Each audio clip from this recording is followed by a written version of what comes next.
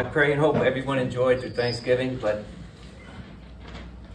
there's nothing better than Christmas time. No. The turkey's been gone. Celebrate on Jesus. As you know, today is, good, we have the scripture up there, Romans 15:13. So today we're going to look at that incredible, that gift of hope that only comes through the presence of Jesus Christ. Amen. Maybe you've heard that today we're focusing on hope today. And maybe you didn't just go, yes, I'm so excited. That's exactly what I want to know more about. I need stronger hope. That might have been you, but maybe it wasn't. Maybe someone you know wouldn't have said that today. Even though hope is referenced dozens of times in Scripture, you got to realize we don't pause much. We don't take much time, do we? To focus on exactly what it is and why it's so important for not just life in general, but the Christian life. Yeah. We need this. Amen. Many of the main reasons is because what we mean by hope and what the Bible means by hope are two very different things. When we use the word hope, isn't it more about this? Yeah. I can't do it too good. I broke my one finger, but crossing your fingers. Yeah. Wishful thinking. I hope my marriage gets better. I hope my kids turn out okay. I hope the tumor is benign. We use hope more as wishing for something, not necessarily expecting it. Like that old expression, hope for the best, but prepare for the worst. Many of us live that way. It's something that I want, but not something that I can count on. But that's the exact opposite of what God's Word says. Amen. What the Bible means by hope. When the Bible speaks of hope, it's not referring to something that's a possibility, which many of us think that's what it is, but rather something that's a certainty. Right. It's not something that could happen, but something that will happen. Amen. Biblical hope is such a sure thing, folks. You can build, I hope you build your life around it. Because when Pastor Cindy called me the other day, she said, do you want to miss Sunday? I said, hell no. I didn't say that words, but that's what I meant to say. This is where I have to be. My brother went from grief to glory in an instant. Amen. Yeah. Hebrews 10:23. Let us hold unwaveringly love to the hope we profess, for His promise is faithful. Yeah. Biblical hope, it's as strong, as trustworthy as God. And this is why. Because isn't that who it came from? Yeah. Hope is a constant and confident assurance that we have nothing to fear. Because the Almighty God Himself, He is with us. He is in us. Amen. And He is for us. Amen. Keep those terms in your mind. Matthew 1:23. Behold, the virgin shall be with child and bear a son, and they shall call him Emmanuel, which is translated, we just heard it, God is with us. Colossians 1. To them God has chosen to make known among the Gentiles the glorious riches of this mystery, which is Christ in you, the hope of glory. Yes. Romans 8. What shall we say about such wonderful things as these? If God is for us, we just heard it, who can be against us? Amen. The answer is what? Nobody. This incredible God who has unlimited power, unlimited understanding, unlimited wisdom, unlimited love, undefeatable. He's undistractable. Who works out everything perfectly according to Will's will? No. No. Your will? No. It says His will. Amen. His word, His way. The God is with you always.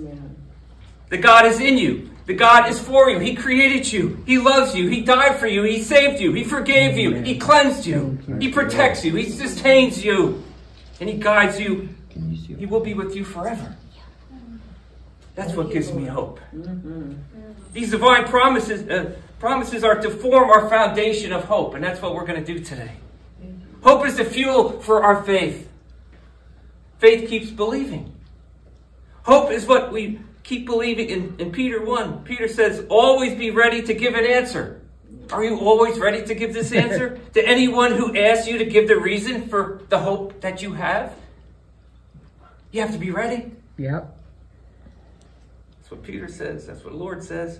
The word reason for is logos, from which we get that word logical. I'm sorry. The hope we have is not rooted in fantasy. It's rooted here. It's rooted in reason. This is reason, folks. Our hope is full of imagination, but it's founded on reasonable explanation. That's what this word is. This explains it to me. So with all that in mind, let's read today's text together. You ready? Now may the God of hope fill you with all joy and peace in believing, so that you will abound in hope by the power of the Holy Spirit. That's a very short scripture, but there's so much in it. In one short verse, you find so much about hope. The hope of God, that you can build your life on it. First, we see the source of hope. May the God of hope. That's what we have. Amen. You know, we see similar scriptures throughout the whole Bible. The God of truth. The God of mercy. The God of patience. The God of comfort. The God of love. The God of all grace. So here Paul says he is the God of hope. I think we understand a couple things in a couple ways of that. Number one, he is the supplier of hope. Let's say that. He is the supplier of hope. Yeah. Yes. The hope that God wants you to possess, it's only his to give. You ever think about that? Yeah. He's got a monopoly on it, doesn't he? He can't manufacture this hope. He can't fake this hope. You can't reproduce it. God's hope is given to God's people as they trust in God's Son. Yeah. That's where it starts. The psalmist said, I find rest in God. Only he gives me hope. You know, people put their hope in so many things. That's why our world is such a mess. The government, a relationship, your finances. They're all finite. Like, you can't take them with you. No. Pastor just said that. If you put your hope in anything else, anything that's temporary, your hope will not last. Yeah. It just can't. That's why the biblical writers did this. They exalted, they warned us not to put our hope in false things, but the eternal God. Only he is the source that lasts. Number two, he is the object of hope. So in other words, he gives us hope because he is hope. Amen. He gives us hope by giving us himself. Ephesians 2 says, those who are godless are hopeless. Yes. Our world, much of our world, they're hopeless. They don't know where hope comes from. Yeah. The absence of God means the absence of hope. And God, he just doesn't give us hope. He is hope. And you might say, well, I still don't understand why God allows so many things to happen to us. The difficulties that I'm going through right now. But he is with us. He is in us. And he is for us. Amen. Amen. Here's a little picture. Have you ever seen, you've probably never seen a giraffe born before. Either have I. But it must be some kind of a sight. As we know, the first part of that giraffe that comes out are their front hooves. Then the calf appears and it tumbles 10 feet to the ground. Ouch. No, wait. Within a matter of seconds, it rolls over, stands up on those wobbly legs. Then an amazing thing happens. The mother giraffe positions herself over that baby, swings out her long legs, and kicks that baby, sending it head over heels. If it doesn't get up, she kicks it again. If it gets tired, she kicks it again to stimulate it to stand up. Wow. Every time that baby manages to get up, the mother kicks it over again. That seems cruel to us. It seems unnecessary until you understand what's happening. Yeah. That mother knows that if that baby is going to survive, in the wild it has to get up and learn to run with the herd or it will die. The mother giraffe is teaching this baby a very important thing as you relate it to our lives. You can't stay down, you have to get up. Amen.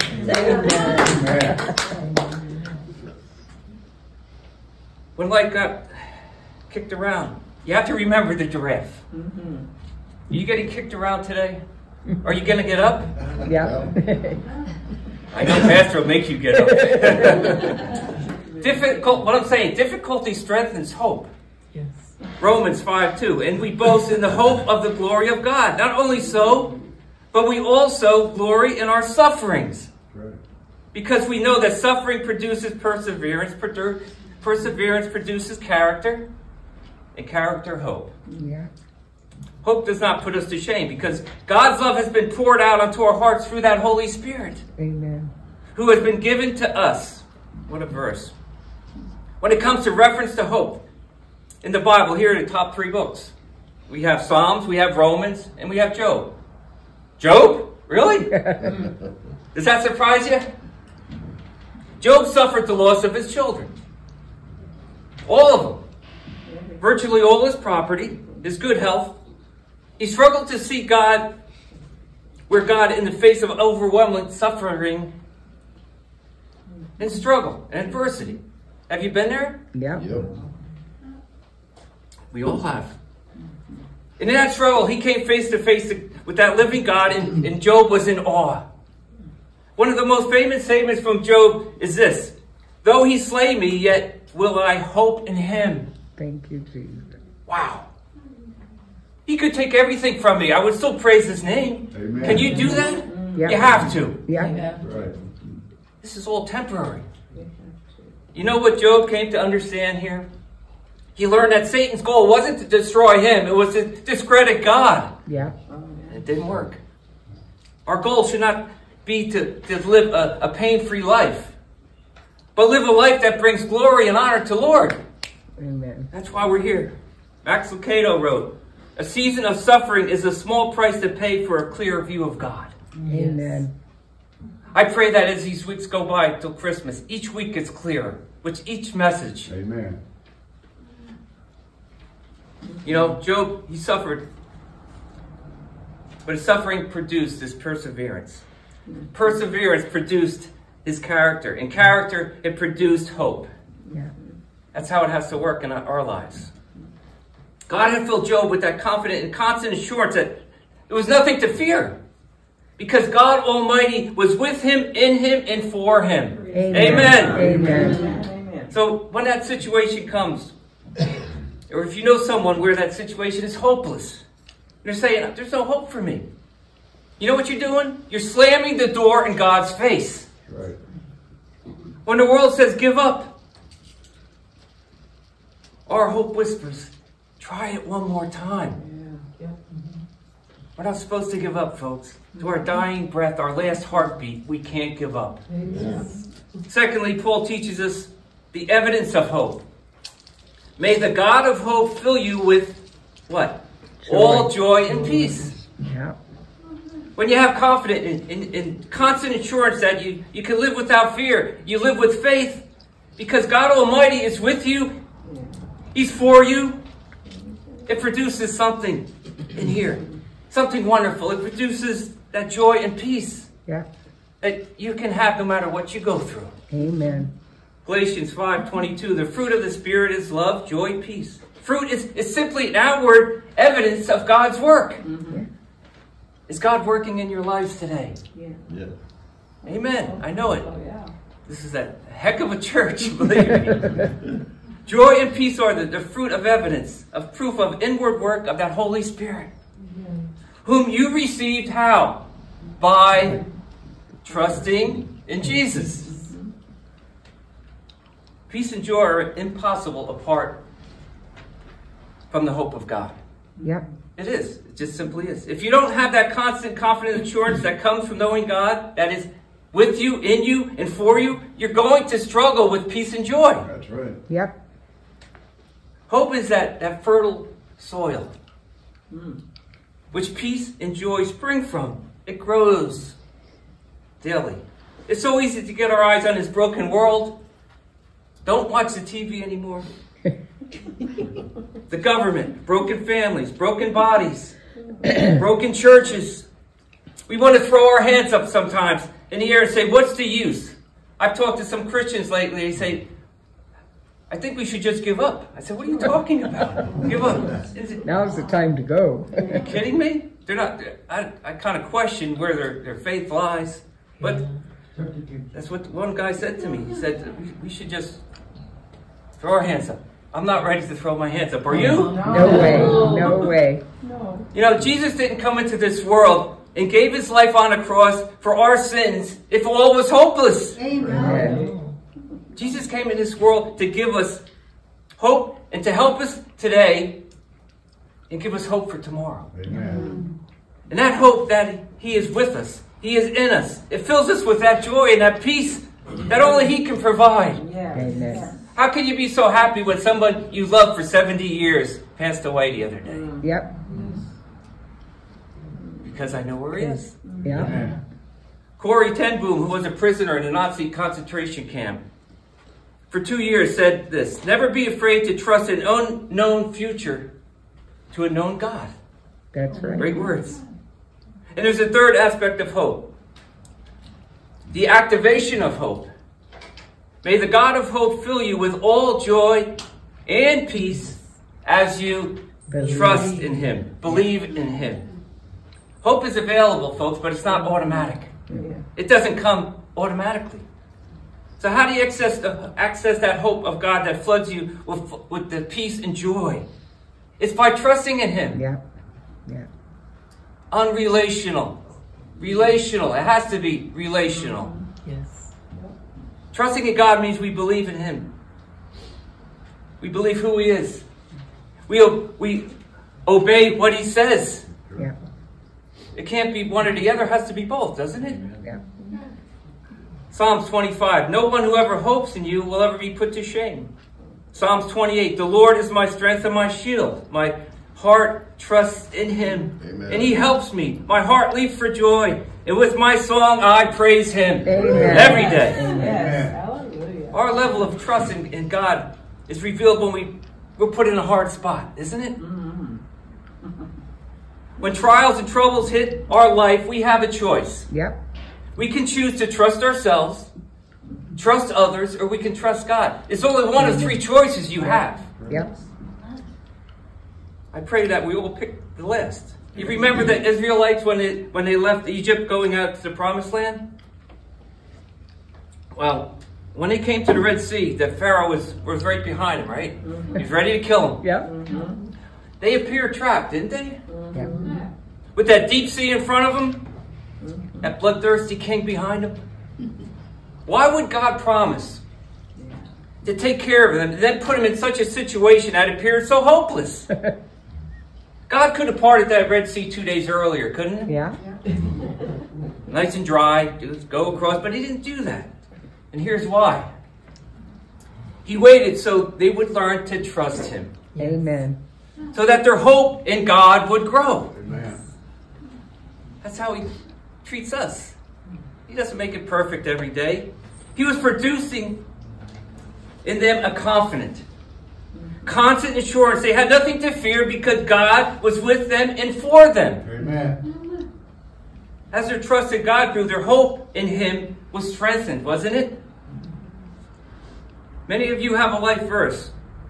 And if your verse goes, when things get tough, we like to say it. When life gets difficult, we have that verse. Many of you have chosen Jeremiah 29:11, which says, for I know the thoughts I think towards you, say the Lord, thoughts of peace and not of evil, to give you a future and a hope. Hope. Yeah. What many people don't realize is this promise of God came one of the lowest times in the history of Israel. God makes a statement right before Israel's about to go into 70 years of captivity, right? They're about to go into the most hopeless situation. And yet God, what does he do? He speaks the most hopeful thing to them. Amen. God says, you failed. And yes, you're about to experience some difficulties and consequences. Yeah. But I want you to know, this is what God said to him, I haven't given up on you. I'm not throwing you aside. In fact, I have great things ahead for you. This isn't meant to end you, but to awaken you. This is meant to get your eyes on me. I'm telling you this because I want you to trust me. I want you to focus on me. This is God's words. I want you to believe me, he's saying. I want you to hope in me. All of us have probably sang that song, that hymn, Standing on the Promise of God. The great thing is you can't break God's promises by standing on the truth. Right. Amen. By standing on them. God's promise can't be broken by you or by God. So as you stand on his promises by trusting in him, he will strengthen you. He will flood you full of hope. Amen. And lastly, Paul shows us the abundance of hope. May the God of hope fill you with all joy and peace as you trust in him, so that you may overflow with hope by the power of the Holy Spirit. Amen. Paul reminds us that the supply of hope is unlimited. You know, God doesn't just give us a cup of hope, does he? A gallon? An ocean? Our eternal God gives us an endless supply of hope. Amen. That will never run dry. Thank you, Lord. Thank you, Lord. He keeps filling us and refilling us with that hope as we trust in him every day. Amen. You'll never face a day or a circumstance, folks, or a season of life where he won't give you all the hope you need to get through it. What a great God we have. Yes. Amen. Hebrews 6. We have this hope as an anchor for the soul, firm and secure. It enters the inner sanctuary behind the curtain where Jesus, who went before us, has entered on our behalf. Beautiful words. Yeah. Let me explain what that hope means to be an anchor for our soul. In Bible times, before we had the technology to dredge out canals and harbors, they had come up with this ingenious way to get a ship into a small harbor. When the ship would be outside the harbor, and maybe there would be a lot of dangerous rocks in there, they would often take one little boat and put one man in that boat, and he would take the anchor from that big boat and put it in his little boat. Then that one sailor, who was called a forerunner, he would row into that harbor, and he would place that anchor where he thought was a safe place, where some rocks were, and wedge that anchor into those rocks. Then the ship all it had to do was just follow that small boat into the harbor, because the anchor would be attached to the big boat. Although the ship wasn't in a harbor, the anchor was. All they had to do was follow. They were as good as safe. The Bible says, doesn't he say, Jesus is our hope? Doesn't it say that? Amen. Jesus is our rock. Yeah. Jesus is also our anchor. Yeah. Maybe someone here today, or you know someone, and you're drifting. Maybe just floating around, getting blown around by every wind, every fad, every confusion. And you just pushed and blown about. What you need is an anchor for your life. Amen. You know who's that anchor? Yeah. Jesus himself. What does the Bible say again in that verse? Jesus had entered the sanctuary behind the curtain. That's talking about the Holy of Holies. Yeah. And Jesus said, the Word who went before us. Those 4 words, forerunner. One word. The same thing that little sailor who would sail into that harbor with the anchor. Jesus is our forerunner, folks. Amen. He entered on our behalf. Let me tell you what that means. That means that you and I right now, we're not obviously in heaven, are we? No. We're not. But we're on earth. But because we're attached to Jesus Christ by faith and we trust in him, Amen. our soul is already anchored in heaven. Amen. Yes. What a great, glorious. Thank you, Jesus. He is with us and he's guiding us into that harbor with precision. He knows exactly what he's doing. Yep. And now, like that ship that's not yet in the harbor, but is safely anchored there, we too are not in heaven, but through Jesus Christ we are safely anchored. Thank you, Jesus. That's not wishful thinking, folks. That's the truth. That is the constant confidence assurance that we have nothing to fear because that God Almighty, He is with us. He is in us. He is for us. Amen. That is our hope for today, tomorrow, and the rest of our lives. Yeah. That is our joy for today, tomorrow, and the rest of our lives. That is our peace for today, Amen. tomorrow, and the rest of our lives. Amen. Hallelujah. Thank you, Jesus. Amen. Amen. Amen. Thank you. Thank you, Jesus. He knew what he was doing right from the beginning, didn't he? Amen. I sure wouldn't have done it that way, as I say every year. I would have just came and reprimanded everybody and told them to straighten up their act, and not Jesus. So thank God that you have Jesus and not Pastor Cindy. Amen. This morning when we were reading our Jesus calling, it really touched me, and I'd like to end our service with that. Do not be, now watch how this fits in. You just can't make this stuff up. Do not be surprised by the fiery attacks on your mind. When you struggle to find me and to live in my peace, don't get discouraged and let discouragement set in. You are engaged in a massive warfare, spiritually speaking. The evil one abhors your closeness to me, and his demonic underlings are determined to destroy our intimacy. When you find yourself in the thick of the battle, call upon my name. Amen. Jesus, help me. Let's say that. Jesus, help me. At that instant, the battle becomes mine. Amen. Woo. Let's say it again. Jesus, help me. He's there. Amen. Now he's going to fight that battle, and you can lay it all down. And when you got that big guy in front of you, you don't have to be afraid. At that instant, the battle becomes mine, and your role is simply to trust me as I fight for you. But don't be like the little boy that wants the Amazon to come early. Let Jesus fight the way he needs to fight. Amen. Yes. As you wait in joyful hope. My name properly used, watch this, has unlimited power to bless and protect. Amen. Praise God. Issue is we don't use it enough. Right. Let's say it again. Jesus, help me. Jesus, help me. At the end of time, every knee will bow in heaven and on earth and under the earth when my name is proclaimed. People who have used Jesus as a shoddy swear word will fall down in terror on that awesome day.